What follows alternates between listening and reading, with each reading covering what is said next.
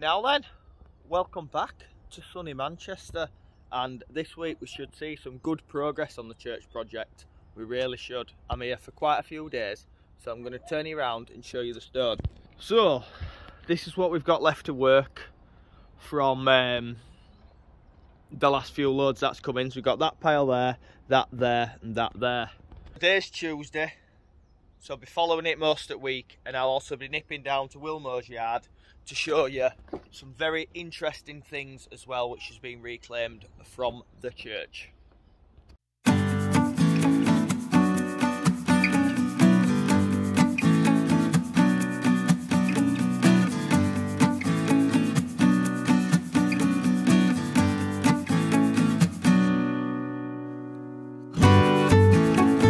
One thing to always remember when you start your still saw cold is to pump your fuel 5 times, 3, 4, 5, compression every time.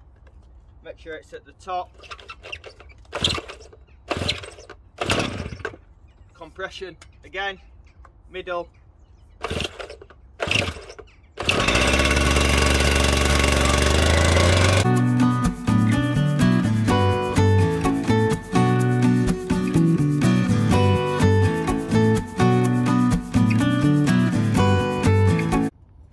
If you do have water suppression available, I would always recommend using it. Unfortunately I don't, but I've got my mask on, which is a P3 particulate filter with a pre-filter on as well.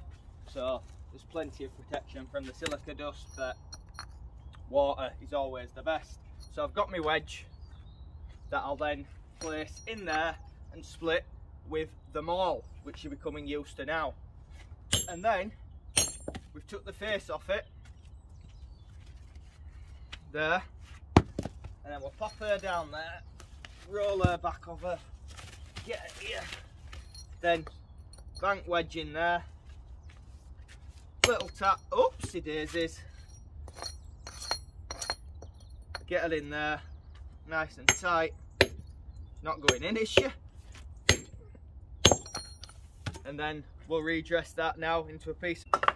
So we're going to make that the face of the secondary. So I'll tickle that down there first to bring it into square, flip it over, take that bit of compo off there.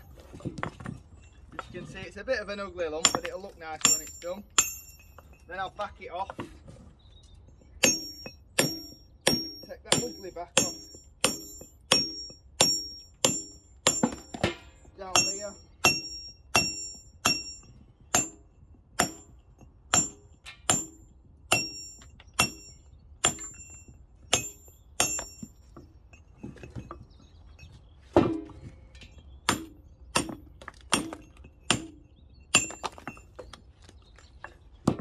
Take that back a bit more because it's just gone back on that end.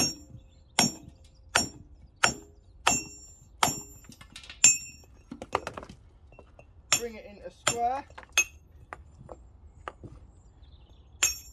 and into twist and jointer, and she's beginning to look a bit more, favourite word coming, aesthetically pleasing.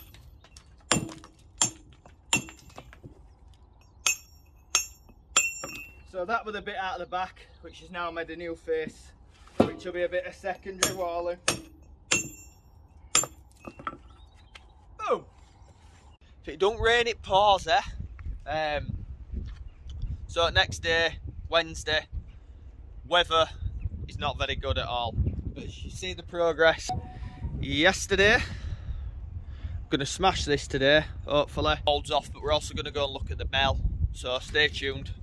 The weather's been awful, hasn't it, Daisy, today? Hasn't it, girl? Eh?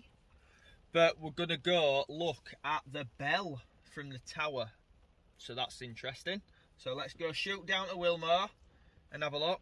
So welcome to the wonderful world of Willmow Reclamation, where there is, in this yard, some fantastic, amazing reclamation products.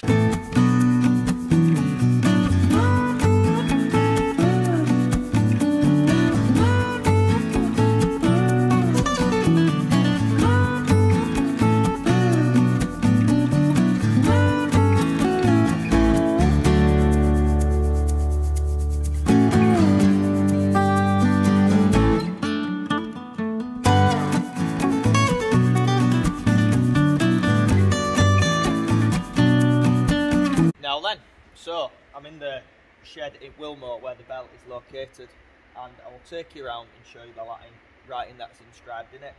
And the bell is actually already sold. It's not even been here for a week and it's gone already. Sold to an art dealer, which is fantastic news. So let me turn you around and show you the inscribing.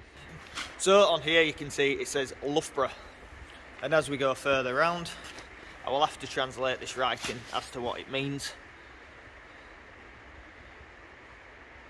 As we move further around, I'm sure somebody on here will be able to comment in the things and tell me what it says. So this is the writing, and as we move further around you can see across the top there it says John Taylor and Co. There you've got the writing 1962, and the founders, there's the knocking mechanism for the bell. I don't know exactly how much it weighs, but I'm sure I'll find out. Some more writing inscribed there.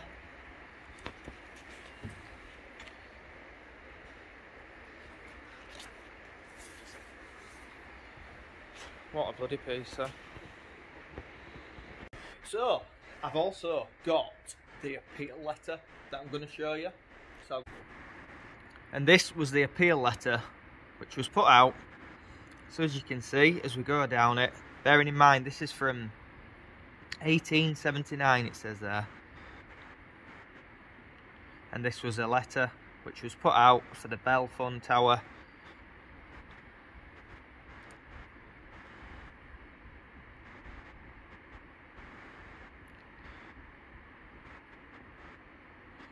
And then now we've got the poster, which reminds me of something you see off an old Western film. So this will have been located in and around the streets of Oldham as they was appealing for donations. And it also states further down that there'll be a procession showcasing the implementation of the foundation stone. To find a piece of history like this, it truly is rewarding. For a man in industry nearly all his life to come across something like this, of this signature, of this history, of this magnitude, it's just so rewarding. So rewarding. Morning. Well, it's just before 7:15. And I always start early.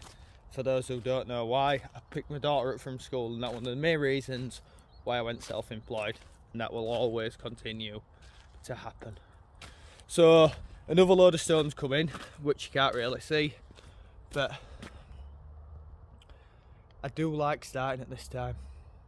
It's just peaceful.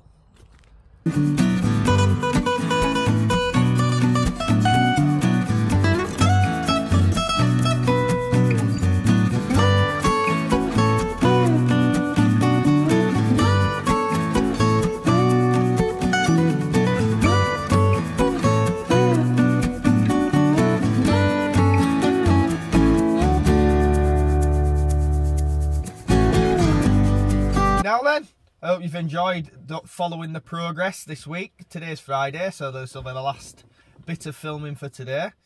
So we've seen the bell, which was amazing. We've seen the note as well, which is a piece of history in itself. And you've seen me bash some stone. So hopefully I've met all of your needs this week. So we'll get some last bit. It's not cracking at all today. So we'll see what we can get today. But anyway, let's get up, get out there and get stuck in. Got myself a gazebo. After 16 years in stone industry, never had a gazebo, so I bought myself one. Even though it looks a bit not put up correctly, but I don't think it'll do bad, to be fair.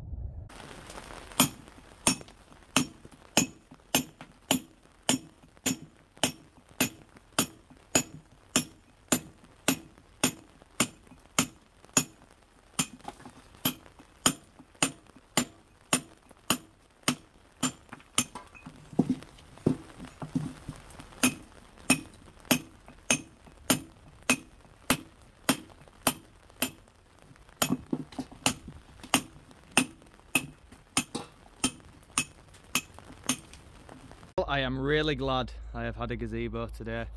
The sun is just starting to come out, but there's my hoodie hanging up to dry.